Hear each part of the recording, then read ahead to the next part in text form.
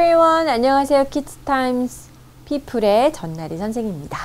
자, 오늘은 우리나라 유명한 비디오 아티스트 백남준 씨에 대해서 읽어보도록 하겠습니다. 네, 여기 백남준 씨 아주 유명한 상징적인 그런 작품들이 나와 있네요.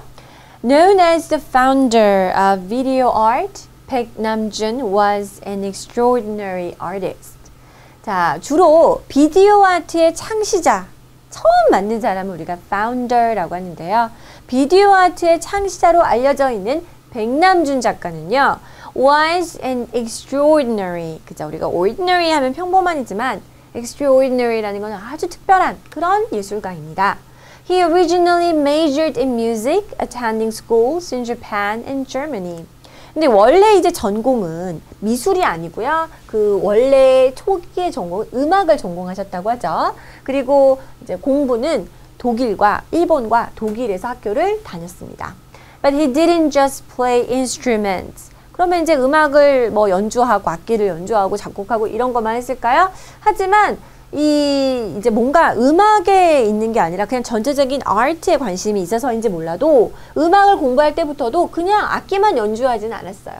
During one performance, 어떤 공연에서는요, 한 번은 Paik shockingly demolished the piano and even cut the tie off one of his audience guests. 자, 잘못 생각하면 약간 뭐 미친 거 아니야 라고 생각할 수 있었겠지만 이게 다 아트의 한 종류였던 거죠. 백남준 씨는 아주 너무나 쇼킹할 정도로 너무 충격적인 행동을 했는데요. 피아노를 막 부신 거죠. 네, 피아노 연주하러 갔다는 피아노였는데, 그리고 그 관객 중에 한 명의 그 타일을 갖다가 잘라버리는 이런 식의 퍼포먼스를 펼쳤다고 합니다. Paik became famous for his installation art using hundreds of TV sets shaped into modern sculptures. 그리고 이제 이러한 파격적인 어떤 그런 행위 예술 같은 거를 선보였었는데요. 나중에 더 유명해진 것은, 본격적으로 유명해진 것은 아까도 앞에 나왔었죠. 수백 개의 TV 세트를 사용해서 설치 미술을 한 것으로 유명해졌는데요. 이 수백 개의 TV를 그냥 무턱대고 쌓은 게 아니라 이러한 모양으로 만들었다는 거죠. 현대의 그런 어떤 조형물, 그죠? 조각품 같은 모양으로 TV를 쌓아서 설치한 예술로 굉장히 유명해졌습니다.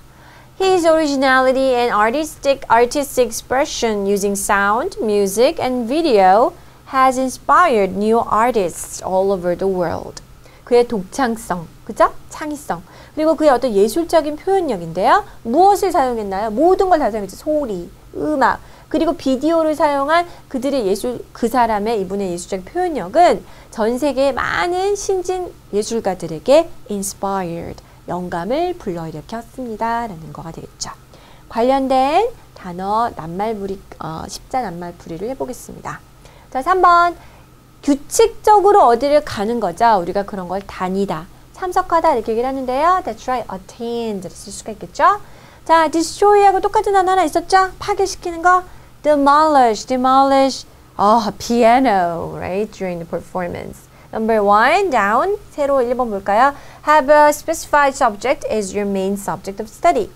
나는 이걸 중심으로 공부해야지 라고 정하는 게 주로 대학교 때, 그렇죠, 전공이라고 할 수 있겠죠. So that is major. 마지막을 볼까요? Long piece of cloth that is worn around the neck and under a collar. 설명은 너무 긴데요. 긴 어떤 조각의 천이면서 이렇게 목 주변, 칼라 주변을 이렇게 두르는 거, 타이가 되겠습니다.